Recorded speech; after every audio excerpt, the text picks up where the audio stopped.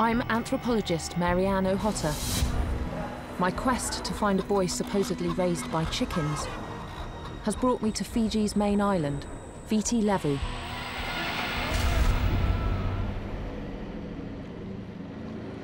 I'm in the village of Koronivia in the southeast of the island, the place where this child supposedly lived. I've been told a man named Jack Palan knows more. Clearly, a lot of people on this island keep chickens.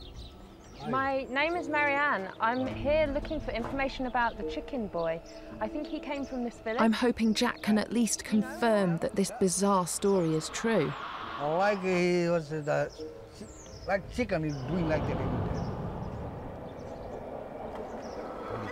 So a second witness confirms the same bird-like behaviour. And does he live here now? Not yet, no more living. No more? Yeah, he's gone. His family gone all. So his family aren't there now? No more families. Although the boy's no longer in the village, I'm eager to see where he was supposedly raised. Can you show me where he used to live? Yeah. Is that okay? Yeah, okay. That would be fantastic, Yeah, thank I can you. show you.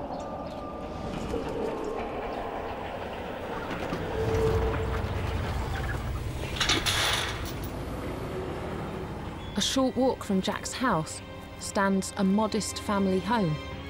It looks so nice. This is our house. This fellow was living here. This was living inside there. Under the house? Under the house.